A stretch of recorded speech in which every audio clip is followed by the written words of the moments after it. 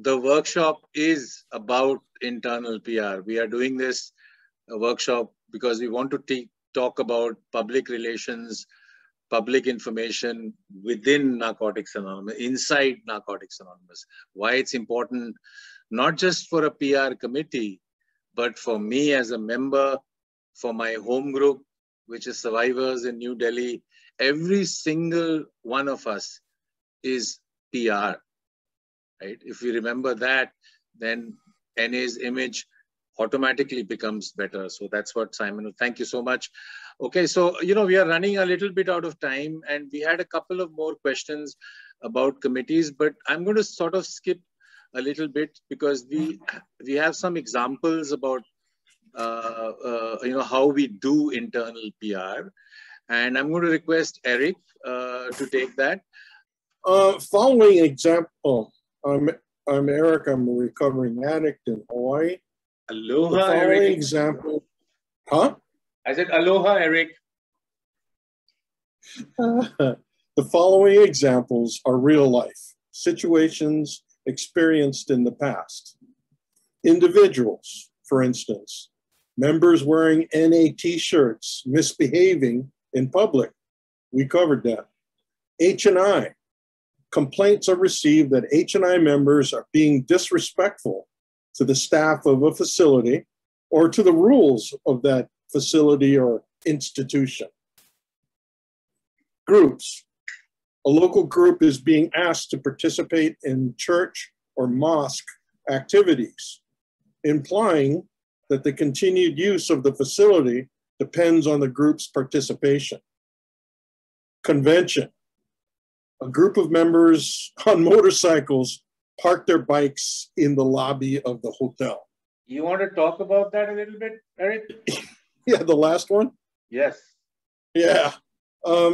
Some years ago, maybe about 20 years ago, in the San Francisco area, Bay Area, they had a convention where a bunch of NA members who were bikers actually drove their motorcycles into the lobby of the hotel.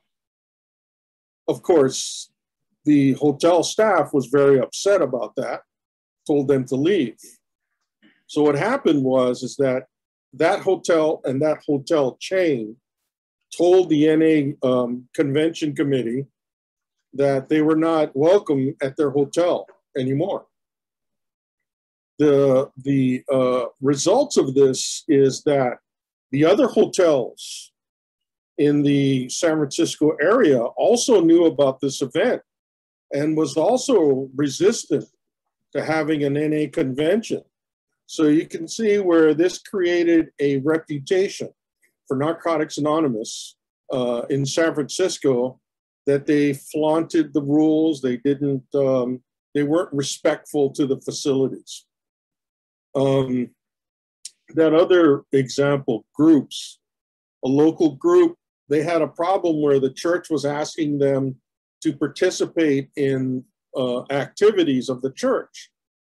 And so the members of the group says, well, they came to the area and says, we need some help because they're asking us to help them, I forget what it was, clean up the place or something, but to actually interact with the other members of the church. And so our public information or public relations committee sat down with some of the group leaders and spoke to the church, explaining why this may not be the best fit with our traditions. They actually came up with a solution, and they said, we'll help clean up the place as part of our rent and our usage, but we're not going to participate with the rest of your church because that will make our members think that they're a member of your church, and we're not. So that was a successful event. So basically what we're leading to, next slide, please, is how do we respond to these opportunities? Like Simon was saying, as an individual NA member, you can stand up and say something, As groups, You know, the groups can go to the area and ask for help. They can go and speak to people. They can speak to their members and say, you know, standing outside and getting real loud and whistling at the girls and smoking and throwing your cigarettes any place that you want is endangering the group, endangering the group's use of the facilities. And as PR committees, PR committees can respond to some of these events. For instance, like H&I.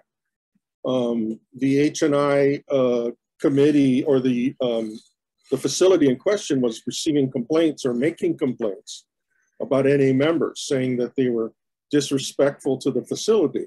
And it turned out that it was just one of those kind of attitude things where the people that were there were disrespectful in a personal way with the staff of the facility. So it really was a point where the PR committee and the H&I committee went to the facility and worked together to say, look, we're sorry. This is not how we want to be. You know, we do want to respect your facility and your things because we want to bring the message of Narcotics Anonymous to the prisoners in this facility. You know, so it was. Slow down a little. Thank you. I'm sorry. Yes, I'm sorry. Okay, you got carried away. So yeah, I know. I started getting into it. Yeah. So the PR committee and H&I committee got together, went to the facility, spoke to the managers, and basically apologized and said, "This is not what we want. We want to come back. We want to carry our message to the prisoners here. It's very important to us." So we basically apologized and then said that in the future, we're not going to do these things. The H&I committee went back to their own people and said, hey, look, you can't go into these places and treat the managers or the guards in a disrespectful way.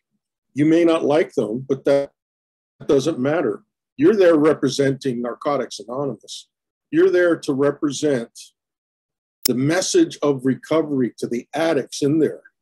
So you need to behave better, something like that. So I guess the question is, if somebody would like to share, we have time, I guess, maybe share about, you know, how do we respond to these internal, like I said, the internal PR committee isn't just looking at members. I mean, it is looking at members, but sometimes when this happens, we have to work with those outside of Narcotics Anonymous because we may need to make an amend.